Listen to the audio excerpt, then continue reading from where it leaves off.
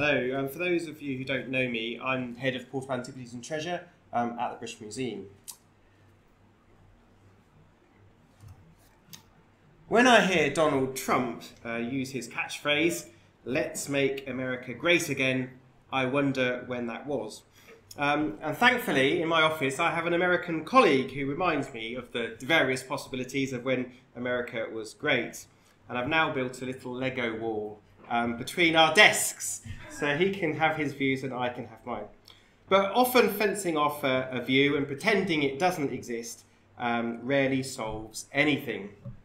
Many apologies if the title of my talk is a little bit provocative, but I hope it will allow us to consider what we, as archaeologists, really want from the metal detecting community, if anything.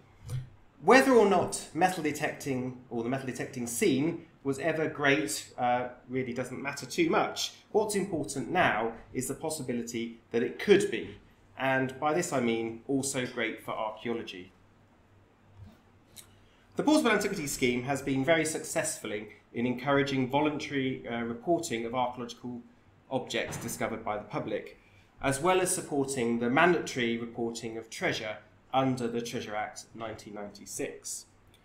Before the Portable Antiquities Scheme was established, there was no mechanism to record archaeological finds made by the public in England and Wales, though some items may have been logged by local museums or with sites and monument records, which we now know as historic environment records. To date, the Portable Antiquities Scheme database holds over 1.4 million archaeological finds on its database. And this is an important data set, especially for archaeologists, but also for anyone interested in the past.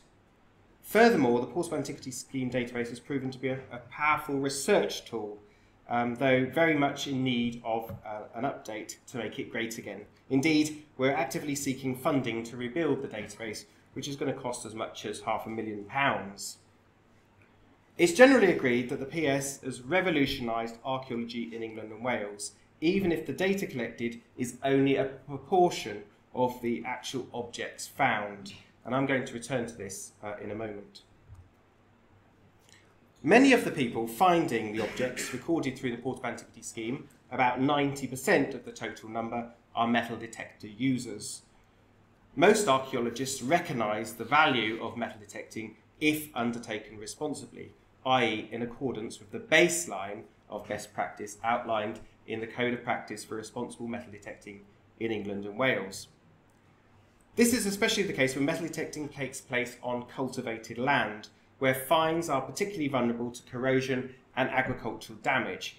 But it should be recognised that metal detecting can bring to light sites of archaeological interest unlikely to be discovered through conventional archaeological methods. It's apparent nonetheless that not all metal detectorists record their discoveries or even follow other aspects of what's considered to be best practice. Indeed, it's a fundamental flaw of our permissive approach to metal detecting that it's down to the individual choice, not the state's insistence, whether a finder follows best practice and therefore whether their discovery contributes to our knowledge of the past or not. Now, to date, more than 22,000 individuals have recorded the 1.4 million finds with the Portable Antiquities Scheme, which is a significant number, especially given it's generally estimated there are about 10 to 15,000 detectorists in the UK. This is even more significant if it's reckoned that only a small proportion of individuals are likely to detect frequently. An important fact, however, is that of the total number of people that have recorded finds with the Portable Antiquities Scheme, 2/3 have recorded less than 10 finds, and only 1% of the total have recorded more than 500 items. It's therefore apparent that whilst the Portable Antiquities Scheme has been successful in engaging with many detectorists, only a small proportion report all their findings. Though it's possible some of these finders only discover modern material or they lack competence in actually metal detecting. A further point is that finds liaison officers are necessarily selective in what they record, and inevitably it might be the case that they find some detectorists easier to engage with than others. In the detecting community, these detectorists are sometimes known as pet finders. Whatever the case, the failure of some metal detectorists to report archaeological finds with the Portable Antiquities Scheme together with the fact that the PAS lacks resources to record all archaeological objects found, represents a loss to our heritage, a loss that's hard to determine. Educational outreach has been fundamental to the work of the Portable Antiquities Scheme and its local network of Finds Liaison Officers. It's important to note that Finds Liaison Officers are locally employed and managed, though the scheme is overseen centrally by us at the British Museum. Indeed, the Portable Antiquities Scheme is a partnership project bringing together many organisations and different people. Over the years, detectorists have been persuaded to record their finds when previously they were sceptical to do so. It's well known that relations between archaeologists and the detecting community has vastly improved since the days of Stop Taking Our Past campaign of the 1980s, though old prejudice, of course, die hard. There also remain sensitivities about who has access to find spot data. Most detectorists are, of course, most worried about other detectorists knowing where they search, but the potential impact of archaeological interest in what they have found is also a concern to some, especially if it's at odds with the perceived interests of landowners. Like all aspects of society, the detecting community is diverse. At one end of the spectrum are those individuals, probably a small proportion, who faithfully follow the code. Some of these, just a small proportion of the total, also record their discoveries, following training and with the support of their local Finds Liaison Officer directly onto the Portable Antiquities Scheme database, and we call these self-recorders. Their training funded as part of the Heritage Lottery Fund Past Explorers project finds recording in the local community. Besides these finders, probably representing the vast majority of detectorists, are those who are generally happy to record what they discover, but are not particularly proactive in doing so. For example, they will normally wait for the Finds Liaison Officer to attend their meetings to record their discoveries, rather than proactively seek out the Finds Liaison Officer, unless they've found something particularly important. And I would call these passive recorders. At the other end of the spectrum are those who show little regard for finds recording and may detect purely for financial gain. Some of these individuals, with little interest in the past, might also be engaged in illegal activity. It's important to note that many of the passive recorders will also sell their finds, though financial gain might not necessarily be their primary motivation for metal detecting. Indeed, understanding what motivates people to detect is a complex issue, which I'm not going to venture into here. But it can be the case that some who talk the talk in terms of responsible metal detecting might not also walk the walk. And some who seem to lack interest in archaeology actually might be more responsible than others.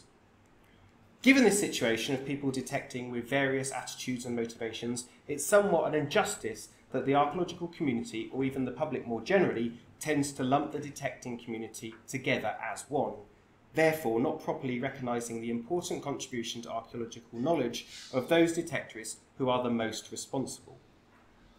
Considering this, the rest of my talk will suggest new ways for engaging with the detecting community that better provides for those whom are most responsible, perhaps, though, at the expense of the activities of those that are most detrimental to our heritage.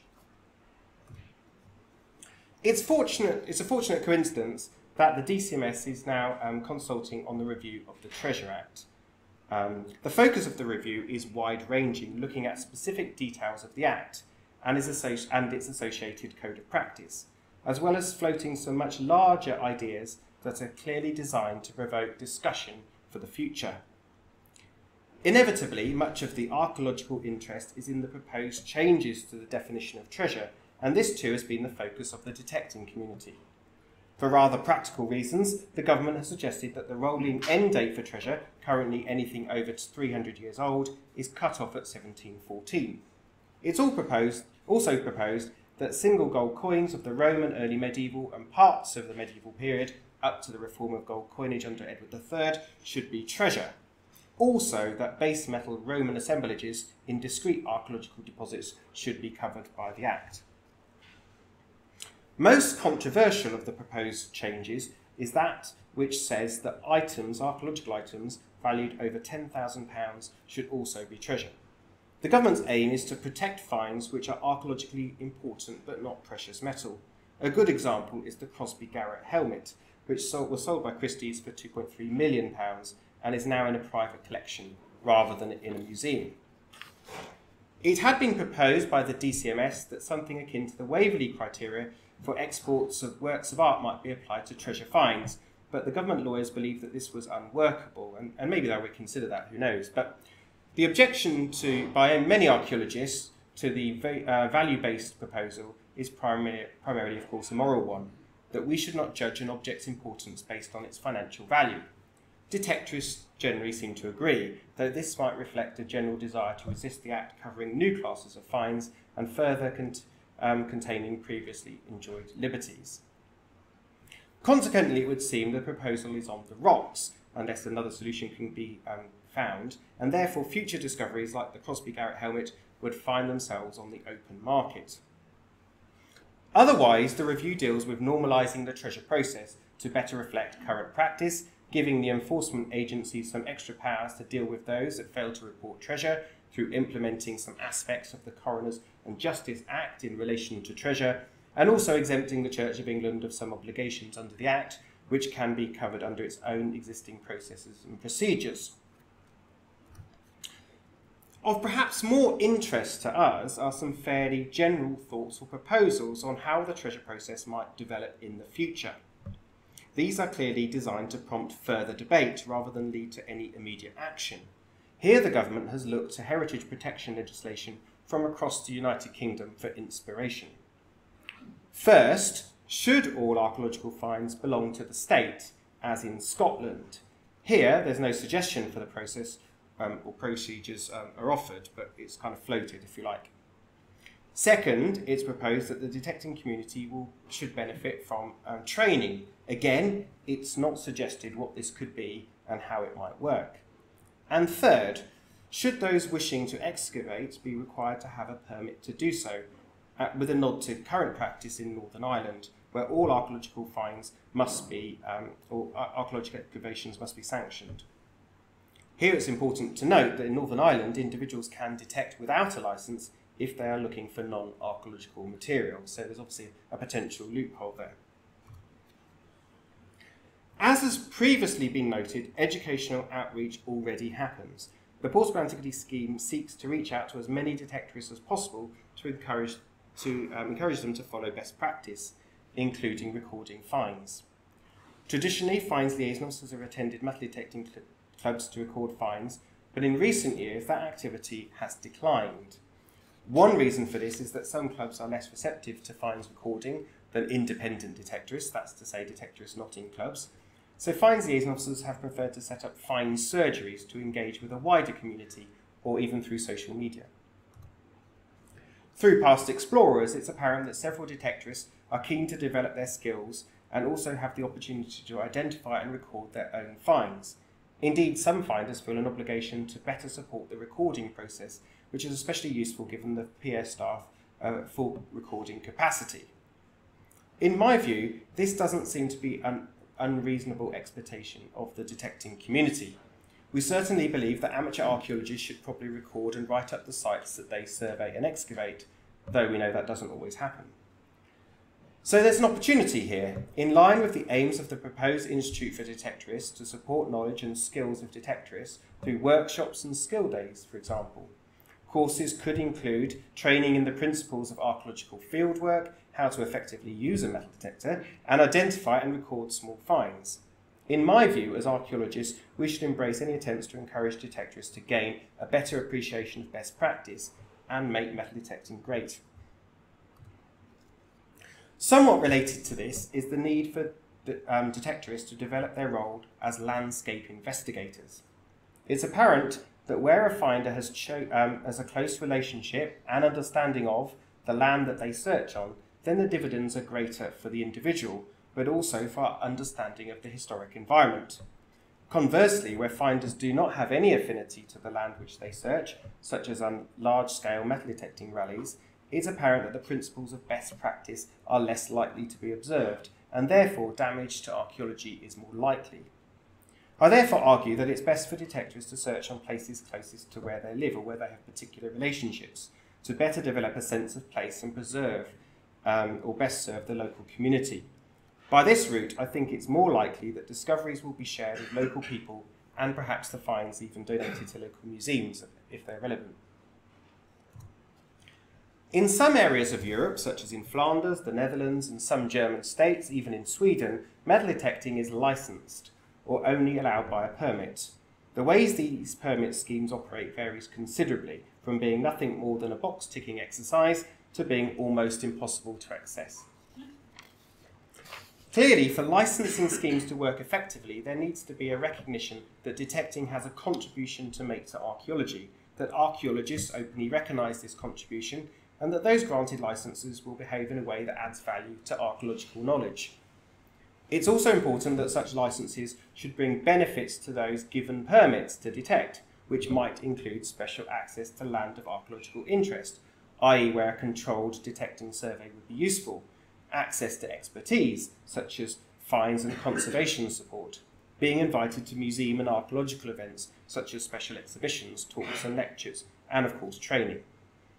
In short, I believe a liberal licensing scheme could help make metal detecting great by ensuring that all those that search are clear on the rules and the requirements of best practice, and that this would also help mark out those who do want to do things responsibly. This approach, together with a degree of self-regulation which has been lacking in over many years now, has worked well with the Society of Thames Mudlarks, who must have a Port of London Authority permit to search the Thames foreshore. There is an argument that the Treasure Act has commercialised archaeological finds. The reward basis of the Act was designed to encourage best practice, but has, probably inadvertently, raised expectations amongst many finders of the monetary value of their discoveries. The experience of those who have a close relationship to the valuation process is that finders' expectations are so high that they mostly must trust the independent valuations placed on finds by the Treasure Valuation Committee. Indeed, it begs the question whether these valuations were nominal, the finders would complain any less. There is also a resource implication here, given the rewards need to be paid from public money, whether that be from museums or the funding bodies. Finders and landowners would probably not accept valuations of finds being completely divorced from their market value, however appealing that might be to archaeologists. However, a third way might be for finds to be valued on their bullion value. Maybe it doesn't work for coins, but it's the Viking way. This would ensure a fair value, but not trying to link financial value with an archaeological value. This system is probably more akin to what they use in Denmark, Danafay. In summary, I therefore feel that a stick besides a carrot is needed to help metal detecting great. Focused training as part of a license scheme for detectorists, and a rewards process that compensates finders and landowners, but one that doesn't try and place a market value on finds. Whether you agree with me or not, it doesn't really matter in a way, but do feed on your thoughts to the DCMS consultation on the review of the Treasure Act, which closes at the end of the month. Thank you.